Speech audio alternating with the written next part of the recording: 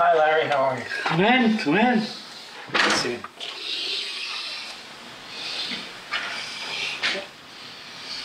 How you feeling? It's been a bit of a rough week. Really? And the best way to take it is put it under your tongue and rub it in your cheek.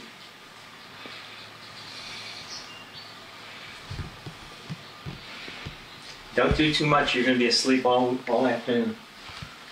You know what you should do? No. Don't try to communicate. Just relax. See what happens. We know from animal experiments that the endogenous cannabinoid system is very important in regulating motor activity, the very type of activity that is impaired in Parkinson's disease. From animal experiments, we also know that boosting certain branches of the endocannabinoid system is helpful in relieving symptoms of Parkinson's.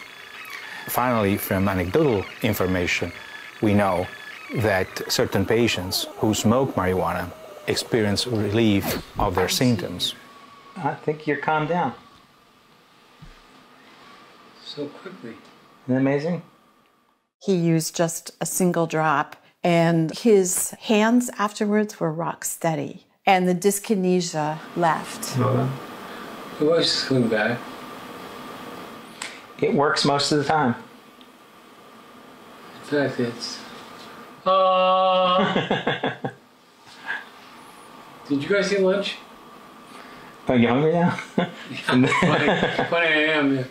Actually, A person like me could really use marijuana. It makes me pretty angry that I can't get it in my home state. The number one frustration that I have is knowing that there is this untapped potential that comes from what marijuana is teaching us to generate new medicines, and being stuck because of financial issues or political issues. That is extremely frustrating. We now know that medical marijuana controls dyskinesia, and yet it's not available to us.